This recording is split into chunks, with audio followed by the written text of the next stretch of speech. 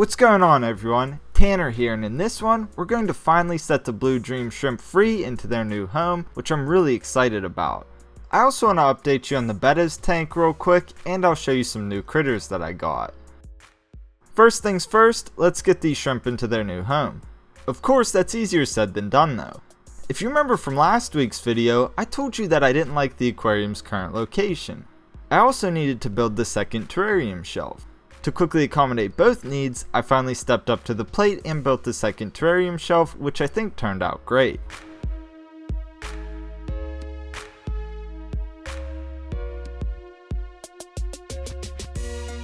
Before moving it though, I wanted to install the light on the new rack. If you recall, I had it zip tied onto the wire shelf previously, but this time I'll use some sturdier hardware. As such, I made a few measurements, screwed in 2 hooks,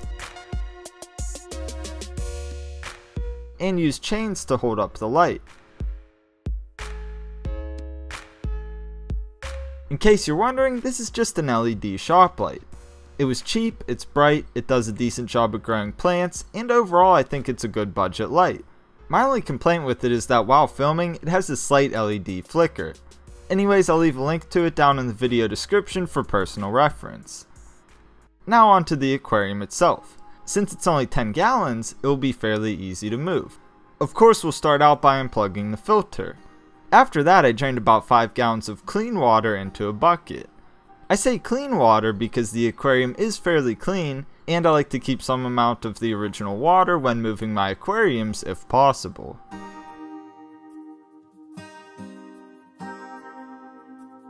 Next, I carefully scraped the front of the glass with a razor blade to remove the biofilm and organics.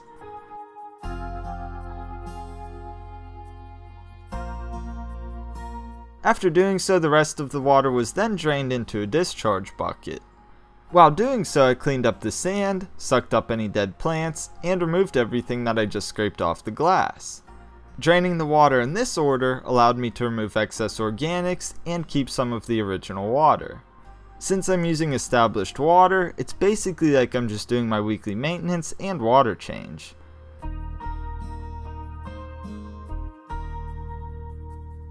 At this point, the aquarium was good to be moved. Before setting it onto the rack though, I put down 2 sheets of coroplast, which I was using on the previous shelf to help evenly distribute the aquarium's weight. I figured I might as well use them again so that I could determine exactly where I wanted to place the aquariums. I suppose they will also help distribute the weight, but they're really not needed on a shelf like this with a rimmed aquarium. It's also worth mentioning that throughout this process, I've been spraying the plants with a mister so that they didn't dry out. Anyways, let's get the aquarium up and running once more. I placed a dish in the aquarium to minimize disruption from the water, and filled it up with the established tank water.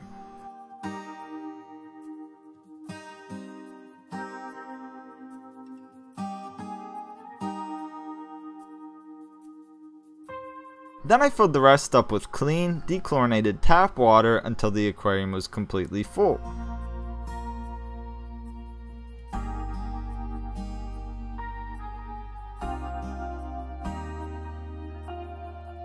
Now we're ready for the shrimp. I'm currently keeping them at room temperature, which is somewhere between 74 and 76 degrees Fahrenheit. The aquarium is exactly the same temperature, so it's not a concern. However, the water parameters of their current setup are slightly more acidic than the new setup, so we're going to drip acclimate. I would have done this anyways though because shrimp are fairly sensitive to abrupt changes in water parameters. To do so, I'm using an airline tube and a valve to slowly dilute the water that they are currently in with tank water. The valve will allow me to control the frequency of the drip and thus the speed at which they are acclimated. I set it up for a very slow drip that took about 2 hours to fill up their bin. I know that sounds like overkill, but slow dilution of water will make for a safe transition into the new aquarium, and I don't want to take any chances.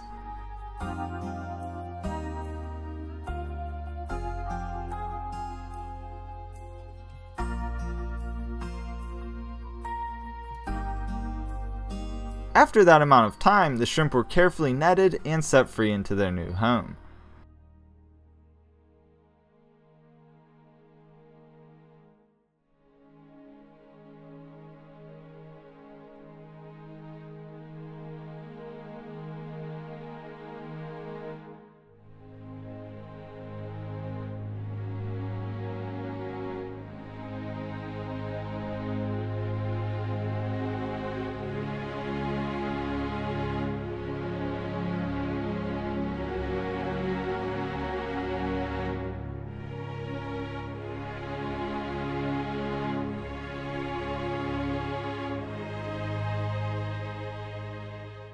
By the way, I got these shrimp from LRB Aquatics whenever he came to tour the animal room.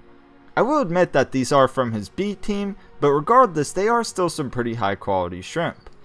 Anyways, I'll leave a link to his channel down in the video description.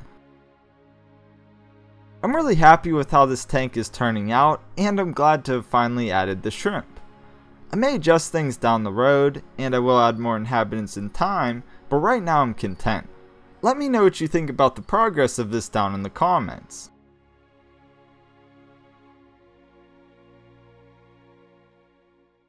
I also want to update you on my beta.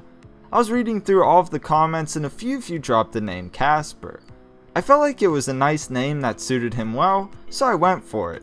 Casper's tank is doing really well since I manually removed the algae, dimmed the light, and added the Amano shrimp. I also turned up the flow slightly, but I didn't mention that in the previous video. After doing so, the shrimp thoroughly cleaned the aquarium in a matter of days, and it looks very clear. From my experience, Amano shrimp are incredible at cleaning up a tank, and they'll keep it clean most of the time as well. Plus, they're super fun to watch. Overall though, I'm really liking the progress of this setup, and I figured I'd do a quick update to tell you that I chose a name. I also wanted to update you on the algae situation so that you could see how simple and quick it can be to fix it. Of course, the situation will be different for every aquarium and based on the type of algae, but if you can pinpoint and fix the root cause, it's nothing to be afraid of. Understand also that everyone gets algae, it's just a matter of winning the battle against it. Now I want to show you some new fish that I got for the Fire-Bellied Toad Paludarium. Yes, you heard me right, fish for this Paludarium. For those of you who are observant or who follow me on Instagram, you already know about these. I wanted to do a proper introduction though on here as well. I know I said I didn't want to do this initially, but I figured I owe it to myself and each of you to give it a try. Allow me to explain. For those of you who don't know, fire-bellied toads are poisonous. As such, keeping anything else with them is a risky practice that I didn't want to advocate, but it can be done. Shortly after I released the video on this build, I noticed that snails started to appear. They were breeding and doing well, so I decided to add some Malaysian trumpet snails as well. As time went on, they continued to thrive and reproduce along with the other snails. Although snails are pretty tolerant of various conditions, I got to thinking that it may be possible to keep fish or other critters in here as well. Eventually, I made my way to a local fish store that was selling feeder White Cloud Mountain Minnows for 20 cents a piece. At that price, I figured I'd give it a try, especially since white clouds are well suited for this environment. So I bought a few and gave it a try. Thankfully, it worked out well. The fish seem to really like this setup based on their behaviors. I haven't seen any casualties, and I think it's difficult for the toads to eat them. However, I have seen them hunting here and there, and I'm sure if the opportunity is right, they will succeed. To address this, I'll get some type of floating plant to provide better coverage for the fish so that this is less of an issue. If you do some research online about keeping fish with fire-bellied toads, you will see mixed results, generally leaning toward favorable outcomes. In my case, I only have 3 toads and there is a lot of water, so I suspect whatever poison could be in the water is extremely diluted. Regardless, I'll have to monitor this long term and let you know how it turns out. Understand that I'm not advocating this behavior and that if you choose to do the same, do so at your own discretion. Anyways, I'm glad that I got them for this setup because they add a whole new dynamic as well as a lot of life to the water feature. White clouds are peaceful, so they stick to themselves and are an attractive fish. Plus they have some interesting behaviors and are fun to watch. More on them in a future video though. Expect to see a lot more of the shrimp tank, the betta tank, and the fire-bellied toad paludarium in the future. They're all still progressing and taking shape, so there's much more to come. Also, don't forget about that other aquarium to the right of this one that I'll be setting up very soon. I have something truly unique planned for this one that I know you're going to love. Now that we have both terrarium shelves done, we can also move on to some cool terrarium builds. As always, if you liked the video and haven't done so already, give it a thumbs up and leave a comment down below. Thank you so much for tuning in, and I'll see you in the next one. Peace.